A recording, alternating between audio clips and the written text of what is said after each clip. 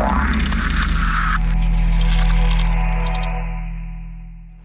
guys, LevelCap here. Today is Monday, which means we're starting off the week with an episode of Loadout, the series where you guys, the viewers, get to pick a gun and customization for me to use. The way you do this is you leave a comment down below, letting me know what kind of weapon and accessories you'd like me to run with, and I will pick one of the top-rated comments for the next episode. Today's top comment comes from Samuel McGreal. He has 310 upvotes, which is pretty darn high for Loadout. It's the Call of Duty Ghost loadout. Primary is the MPX, aka the Honey Badger. Then we have the R2 Suppressor, Coyote Red Dot, Vertical Grip, Paint, Spray Urban. For the sidearm, we're going to be using the MP443, Suppressor, and Spray Urban again. This is supposed to be the Grotch from Call of Duty Ghost.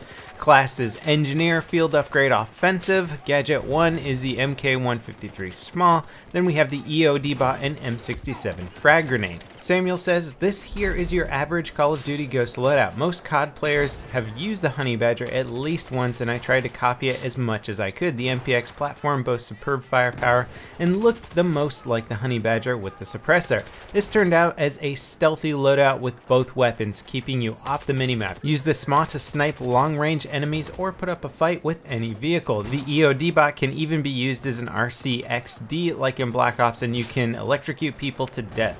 This is a tribute to COD Ghost since it will slowly disappear with Advanced Warfare taking over. Now the MPX is an absolute beast of a weapon, probably the best PDW out there currently, and recently I was on a live stream with Darkness429 and he told me he had something like 54 service stars with the MPX, which is absolutely insane, and I can see why. This gun is a beast. It's better than most carbines. The damage in close quarters is unbelievable. It didn't get reduced to that 5-shot kill requirement in close quarter combat, the 24 damage max. It's actually maintained over 25 damage for its max damage per shot, so you get a nice clean 4-shot kill in CQB, probably less if you manage to nab a headshot. Combine that with an 850 round per minute rate of fire and a somewhat easy to manage recoil, and you've just got an absolute monster of a weapon. In fact, when I'm running Engineer from now on, I'm thinking about probably running MPX default instead of running with a carbine. I like the ACWR and the AK-5C. They are great weapon platforms, probably a little bit more effective at longer ranges,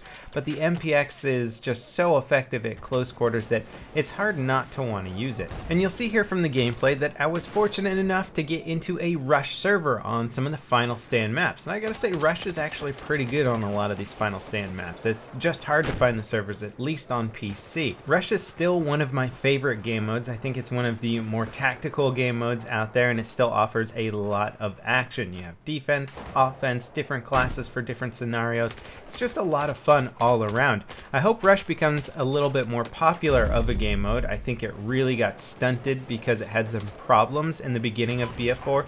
When the game first came out, the ticket counts weren't very good, so nobody really wanted to play it, and now there's just not a lot of servers playing it. Hopefully we can kind of get it repopulated again, and if I end up getting a Battlefield server, I might do a dedicated Rush server or something like that, although I think I'm going to be getting a Hardline server just because of the cool server customization tools. But they've also talked a bit about bringing those tools to the Battlefield 4 side, so if that happens I may have to get a server. Now I like this little flanking route here on Hammerhead in Rush, dropping down the elevator shaft to get inside the mountain here. We had a teammate go down before me, kind of distract the enemies, allow me to get a foothold here, and then I'm going to wait for my squad mates to try and spawn on me. This is a very, very far end of the map flank. It's a little tricky to pull off, but if you got somebody in your squad that can put a spawn beacon at the top of the elevator shaft, then you can keep up some good different flanking routes in this part of the map, because it's very important when trying to push into the heart of the mountain, because it's so choke pointy. You just have to attack from as many different angles as possible.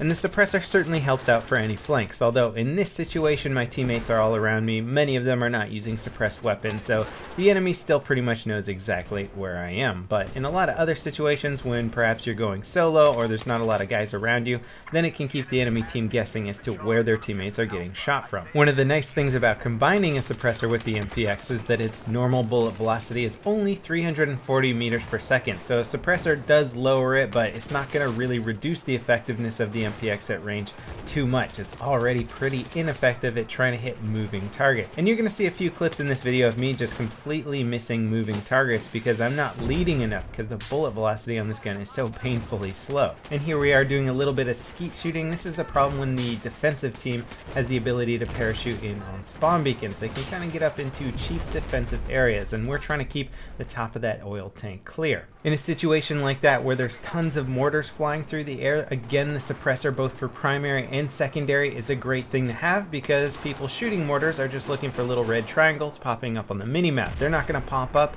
if you're not spotted and you're not making a signature from your unsuppressed weapon. So that's a nice feature of it too, being the victim of mortar fire a little bit less. Now this loadout is actually designed pretty well. The use of the small for long range targets is great, not just armored targets. The small is a great sniping alternative, especially for a stationary target or a clump of targets. It can actually get 2 kills with 1 shot because of the splash damage. It's a 1-shot kill. It does travel very slowly, so hence the stationary targets being your ideal targets, but again, it's very accurate, so as long as your aim is on point, you're gonna get your kill. And of course, the utility against armored targets and even air targets goes without saying. It's a rocket launcher, you're an engineer, you take out vehicles, that's its primary focus, but again, in infantry intensive maps like this rush game here, you can certainly use it as an anti-personnel weapon. Now, I do frequently bring up the point that there isn't a big advantage to having a suppressor when you're running around a lot of friendly players who aren't using suppressed weapons. They're going to give away your location, and